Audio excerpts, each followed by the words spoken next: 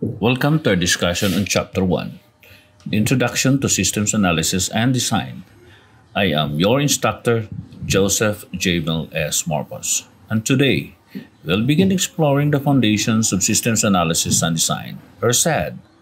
This chapter introduces what SAD is, why is it very important, and how it fits into the system's development lifecycle.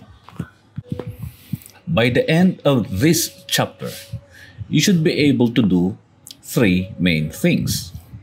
First, define what systems analysis and design are.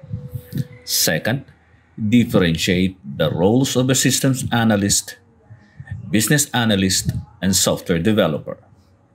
And third, understand the role and importance of systems analysis and design in the systems development life cycle, or SDLC. What is systems analysis and design?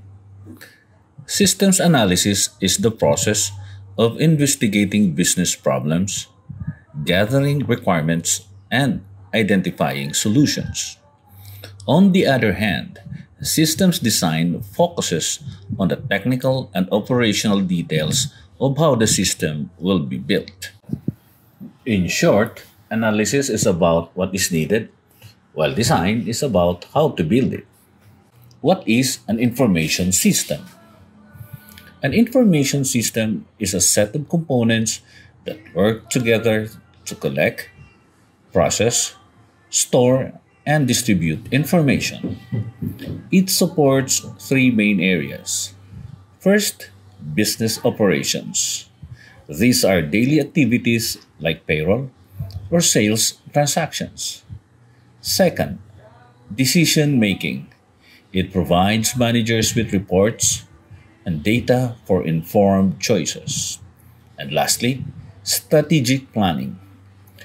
This is helping organizations set long-term goals and directions. The components of an information system. An information system has five main components.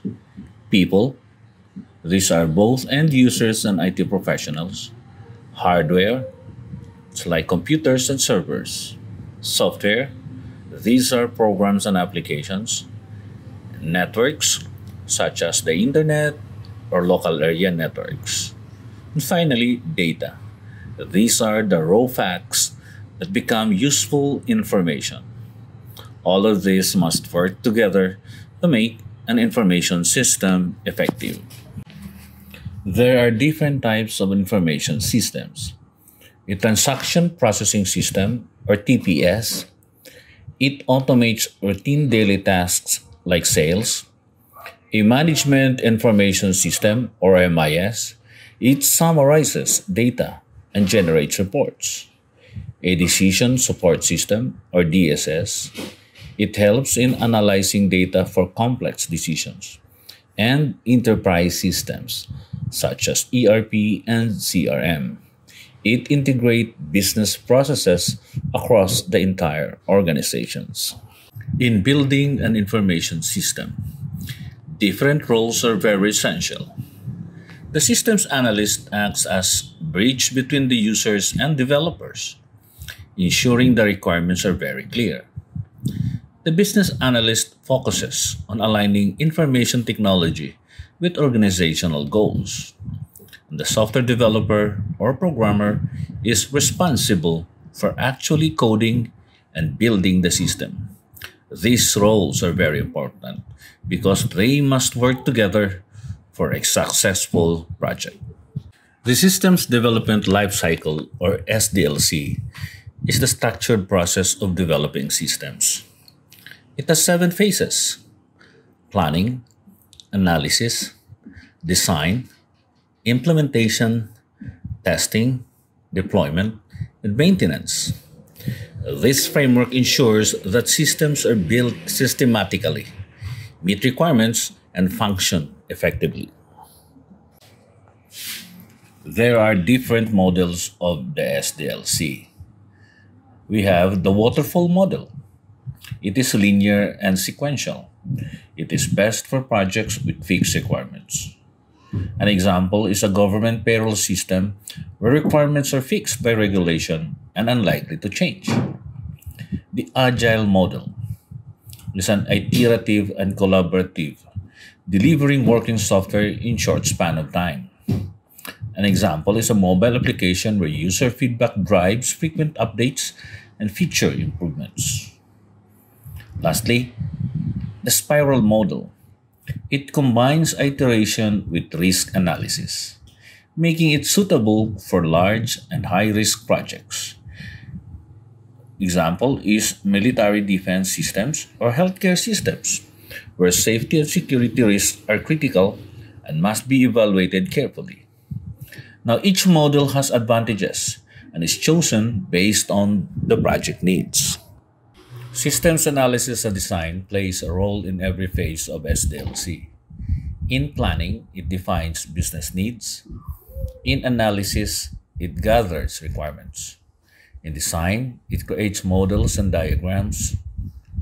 During implementation, it supports developers. In testing, it validates the system.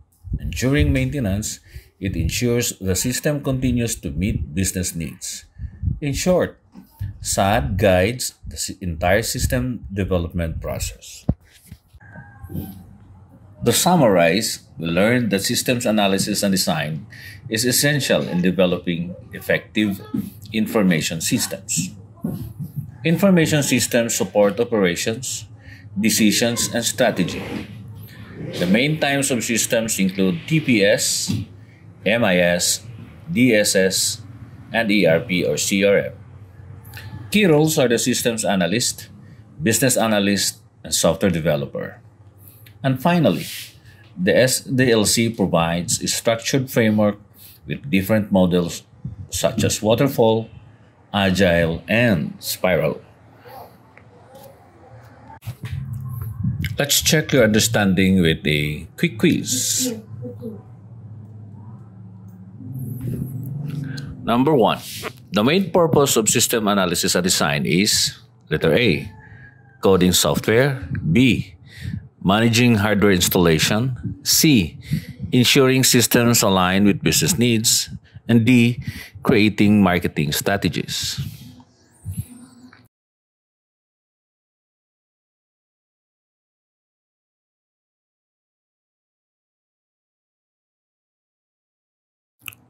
Question 2. A system that records sales transaction is an example of DSS, TPS, MIS, or ERP.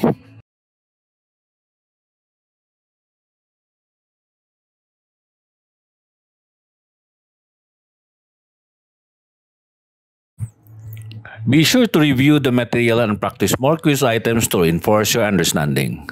Thank you and God bless.